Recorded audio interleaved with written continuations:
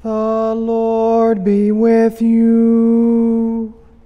And with your spirit. A reading from the Holy Gospel according to Matthew. Glory to you, O Lord. Jesus said to his disciples, "If your brother sins against you, go and tell his fault between you and him alone. If he listens to you, you have won over your brother. If he does not listen, take one or two others along with you, so that every fact may be established on the testimony of 2 or 3 witnesses. If he refuses to listen to them, tell the church. If he refuses to listen even to the church, then treat him as you would a Gentile or a tax collector. Amen, I say to you, whatever you bind on earth shall be bound in heaven, and whatever you loose on earth shall be loosed in heaven. Again, amen, I say to you, if 2 of you agree on earth about anything for which they are to pray, it shall be granted to them by my heavenly Father. For where 2 or 3 are gathered together in my name, there I am in the midst of them." The Gospel of the Lord. Praise to you, Lord Jesus Christ.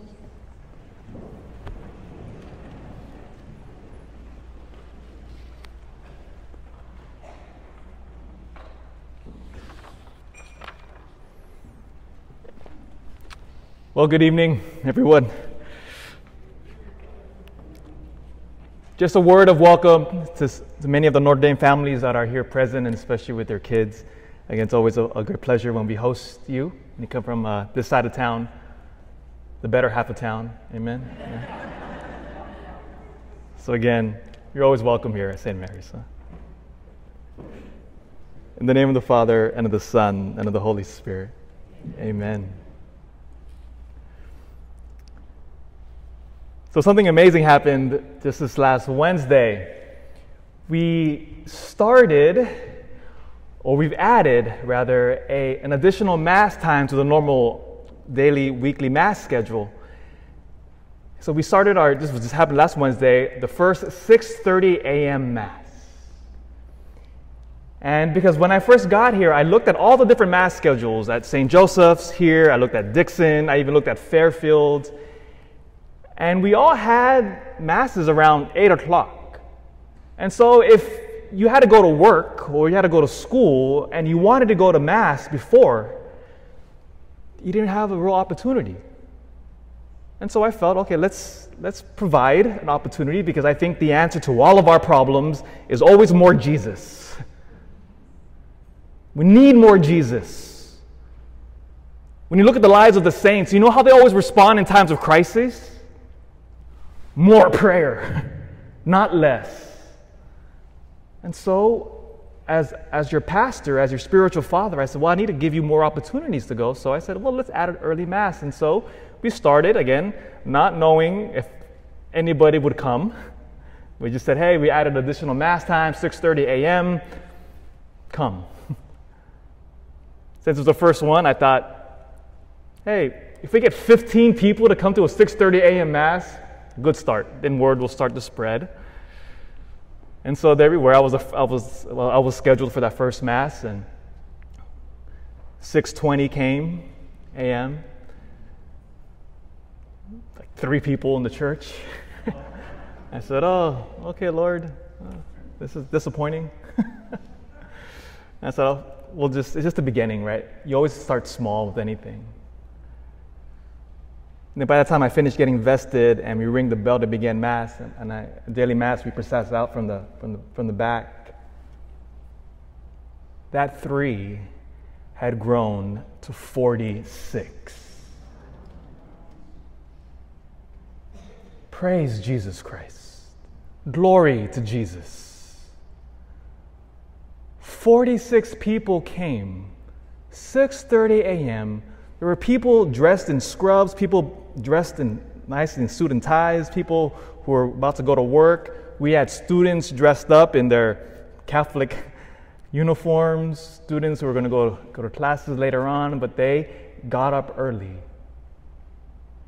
And they came here. Now I'm thinking, well, I'm not going to make any hasty decisions, but do I add more now masses to the mass schedule?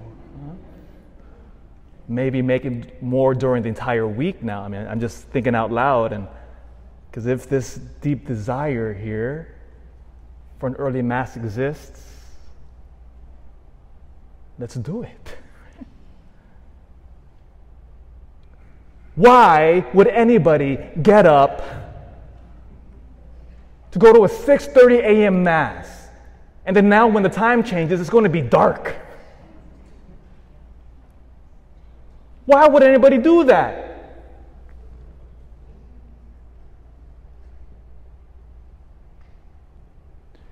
Many of you parents in here that have your kids at Notre Dame, or anybody in here with kids, you love your kids, don't you? Absolutely. You love your kids with all of your heart, mind, and strength. There isn't anything you wouldn't do for your kids. And when they grow up, especially when they become teenagers, and that's when they start to rebel. That's when life gets hard. Because you're always trying to impart upon them, like, my rules, my expectations of you are for your good. And that's always hard to think, especially when we're teens. We always think, oh, mom and dad, you're always trying to control me. You don't want me to be happy. You know, the typical teenager arguments that we all had when we were growing up. But at the end of the day, every parent in here, why do you require all of the strict rules, seemingly strict rules of your household? Love, isn't it? We love our children, so in order to love, it always requires sacrifice. Think about that for a moment. Love will always, not sometimes, not once in a while, but always. Love will always require sacrifice on our part. Why did the people wake up at 6:30 a.m. mass to go? Well, love. They got up early where they could have slept in happily, but they realized, if I love Jesus, it will require something of me.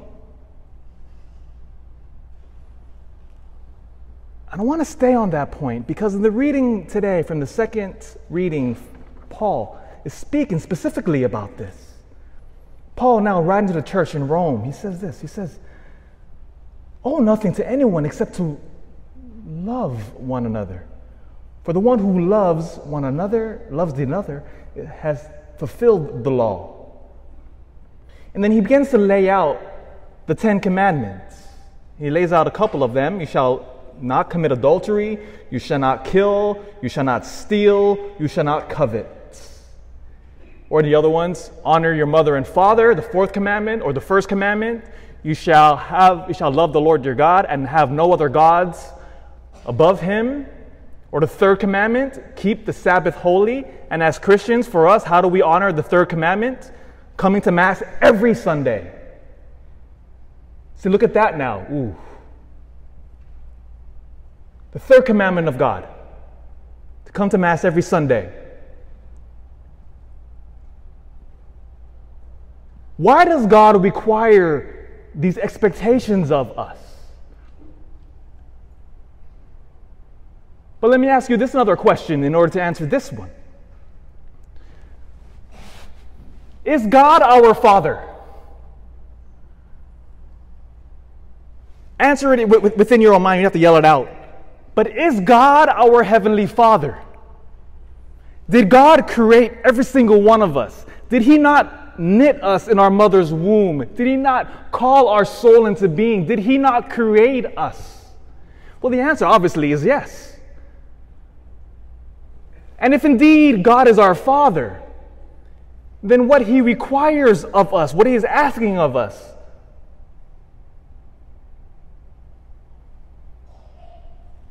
is that for our benefit?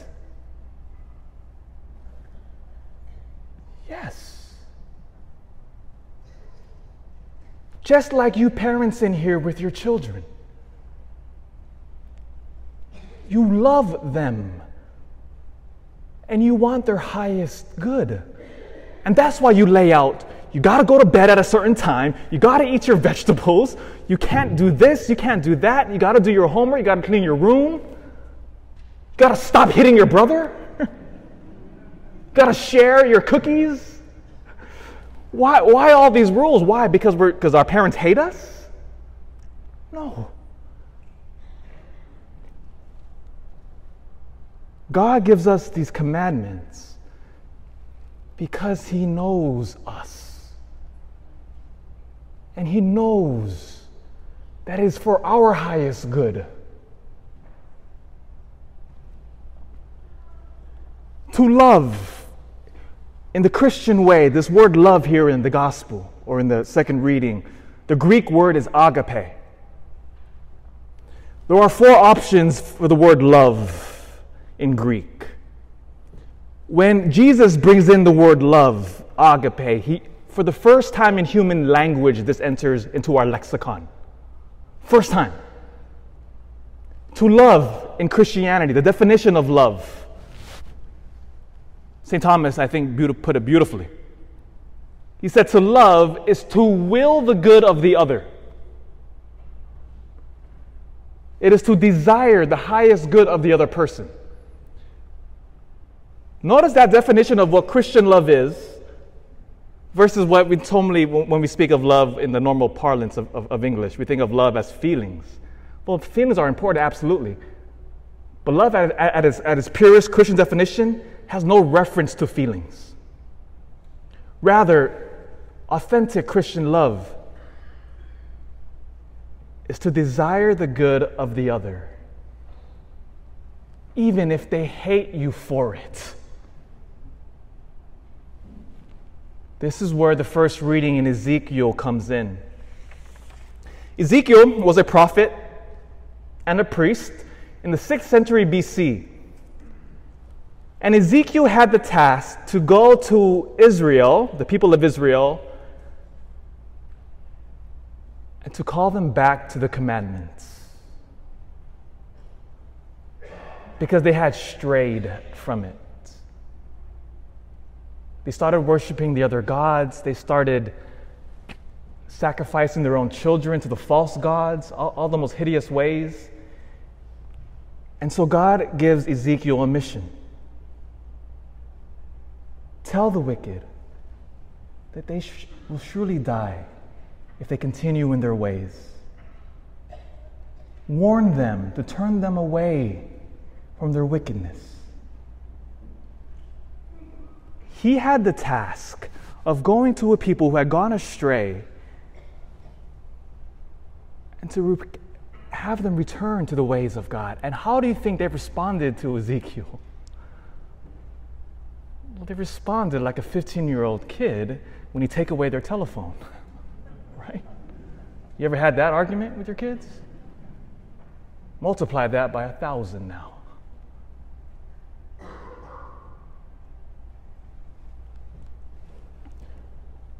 I praise and I look up to my brother priests in Mexico.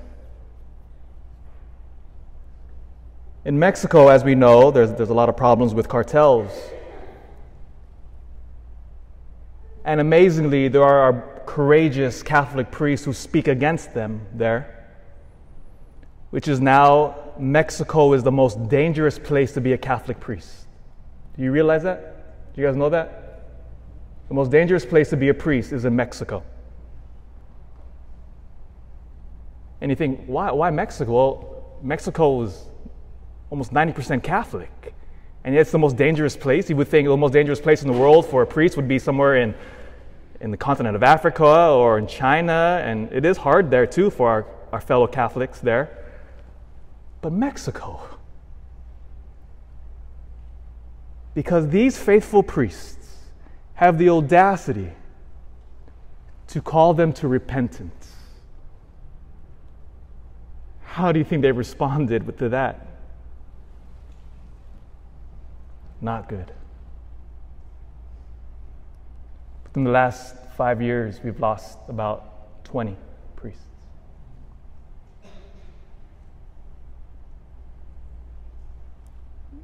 Why do they do that? The priests speak against them. Love. Love. They know they need, there are brothers and sisters in the cartels. There are brothers and sisters. In fact, they're part of our family. And we must call them to repentance. Stop what you're doing.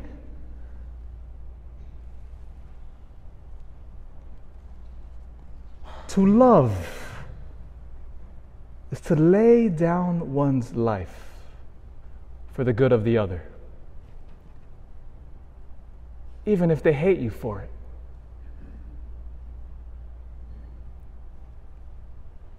Does that type of love remind you of anybody?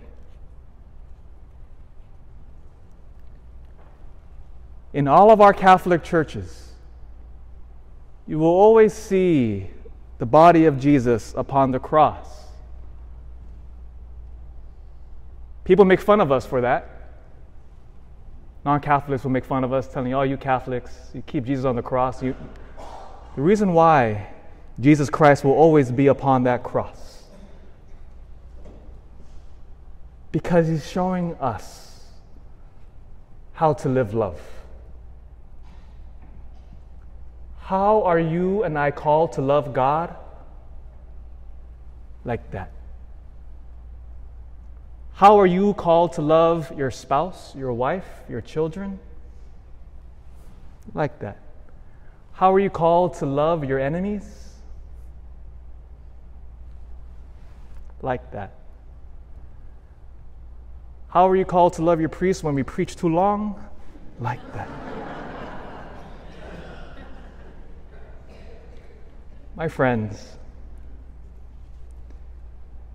the commandments of God, as hard as they are, requires us to take our ego, to let it die. We must follow the commandments. Love God, have no other idols, keep the Sabbath holy, honor our mother and father, don't lie, don't steal, don't commit adultery, don't covet your neighbor's goods, don't covet your neighbor's wife. All of these commandments that he's laid out before us, as hard as they are,